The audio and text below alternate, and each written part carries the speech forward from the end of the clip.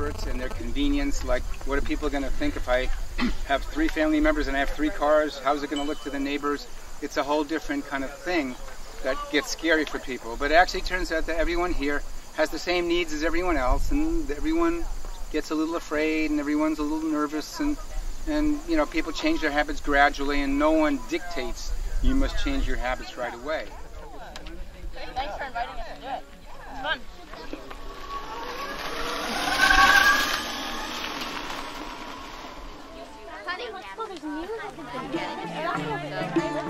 Yeah, there they are. Well, maybe let's Jim. I'm going here. I really want to see some. I'm just looking around.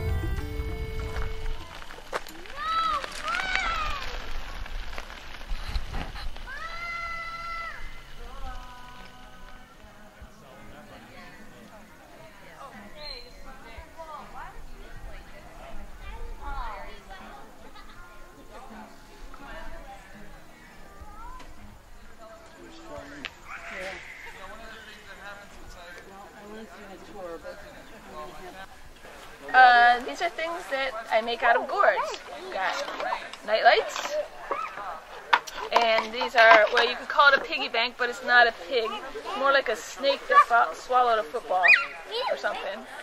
And here's some vases, and they have flowers from the Bread and Roses CSA in there.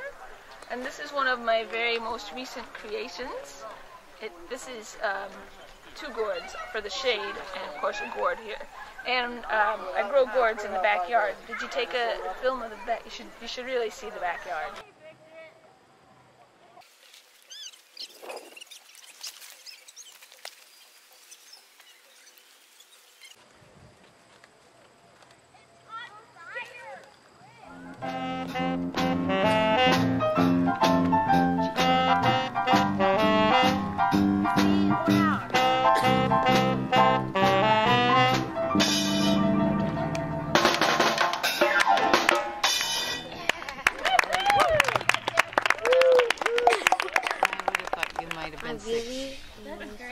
Pretty big.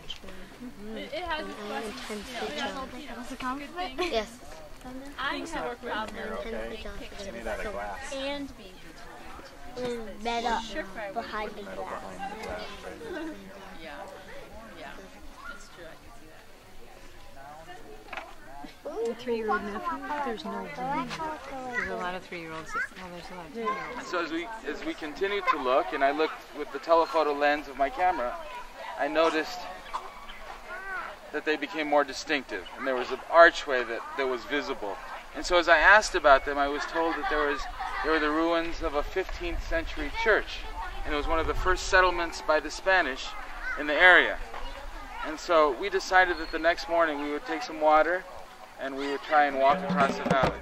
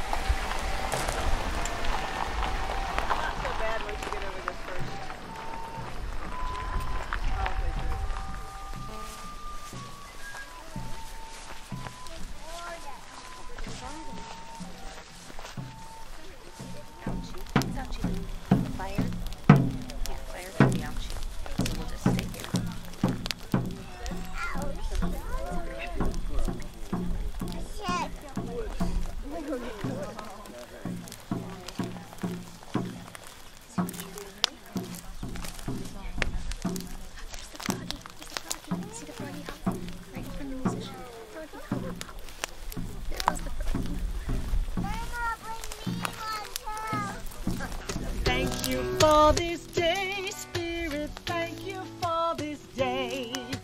Thank you for this day, Spirit, thank you for this day. This healing day. This healing, this healing, this healing day. This healing day. This healing, this healing, this healing day. Thank you for my friends, Spirit, thank you for my friends. Thank you for my friends, Spirit, thank you for my friends. So we'd like to thank you for joining Tree here in this north field as we begin to inhabit this beautiful hilltop along with the other two neighborhoods here at the village. We'd first like to, as we begin to understand ourselves joining wider and wider circles of relations, acknowledge that Tree comes as the third baby of the village. We're born of the village. We're born of a 20-year vision that has been held here in the visionaries and in the lives that have been lived here by so many people. He is a wisdom figure who has addressed international groups, including the United Nations. He's a grandfather. He has served as a prison chaplain for the Native American prisoners in New York State, and he has been instrumental in recovering and transmitting the Mohawk language to future generations. Above all, he is a friend and a keeper of the fire. When we begin today, I wanted to first explain it to you all that when I came here this morning, we never do tobacco burning, which we're going to do today. Usually we do tobacco burning only our people, never outside. But when I drove here and I came in this morning and I got close to this land, I felt a difference right away between the town people and this land. It was almost like as if you're going swimming in the ocean and there's a cold water, and then all of a sudden you get a comfortable, pleasant, warm water when I came close in here. And then when I drove in here, I seen young guys directing car and telling me where I should go. All very pleasant, very welcoming. Then I look at the buildings, how they are together. Then Peter started to tell me a little bit, and I became very happy, because that's what the world needs, is that kind. That's how the Creator wants us to live, with oneness of mind, taking care of each other's, and where children will feel free. And when the children feel free, then elders, we feel free too. So that's why I said these people are real human beings. They are trying to become really good human beings.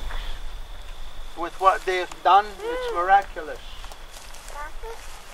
And so it came in my head, I'm comfortable. I don't have to be suspicious. So I'm going to bring my sacred tobacco just like it was right at home with my grandma and grandpa. That's how much I will say right now.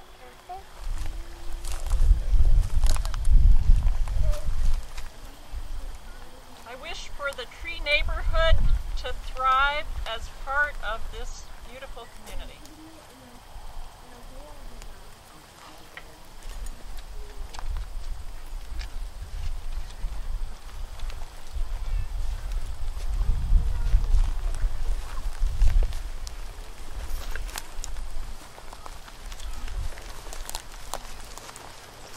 I always wished that I'd live long enough to see peace on the earth, and just maybe it'll happen. Flourish with all the fruits of the land, and may our hearts open to the love that is in this circle. I want to speak a special gratitude to Tom Porter, Mohawk Elder of the Bear Clan. Thank you so much. I think we all feel honored to have been part of this circle of life. And my prayer is that the love and the music and this sense of sacredness radiate out from this circle, and that it touch hearts in ripples that go out and out and out.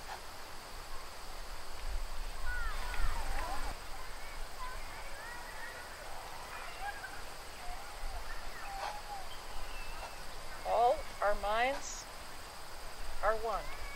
Yes.